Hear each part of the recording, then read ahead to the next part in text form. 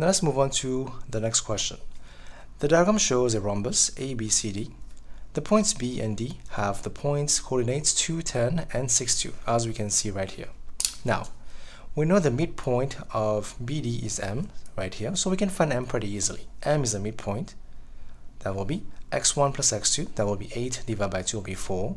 y1 plus y2, that will be 12 divided by 2 will be 6. So this is the midpoint M of the rhombus. Okay, so now next thing we have to find the point A. How can you find A? As you can see, A is on the x-axis. On the x-axis, we know the value of y will be 0. But anyways, the main thing here we have to understand is that if you were to join the points A, M, C, the straight line at 90 degrees to the line BD. So we have to first find the equation of the line AM. So to find the line AM, we have to find its gradient. And as we can see, we can first find the gradient of BD. That will be simply y2 minus y1 over x2 minus x1. That should be minus 8 over 4, and that will be minus 2.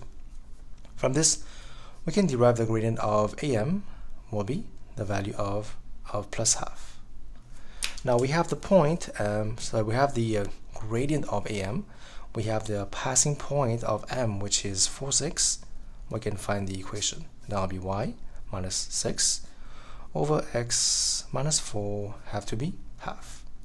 Cross multiply, you will have 2y minus 12 have to be x minus 4. 2y has to be x minus 4 plus 12. So you have 2y have to be x plus 8. So this will be the equation of AM.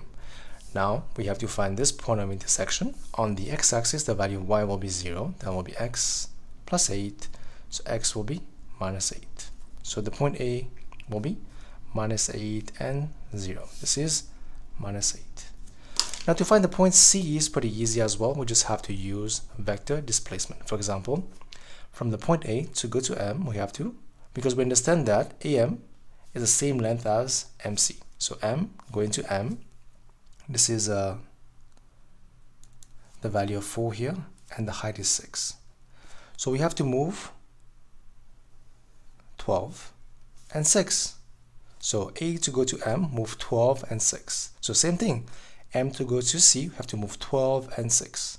So by vector displacement, 12 and 6. Now by comparison, so here we have the point M is given to you by 4, 6, so move 12, that will be 16. 6 plus 6, that will be 12. So this is the point C by vector displacement will be 16, 12. And that will be the question in regards to geometry.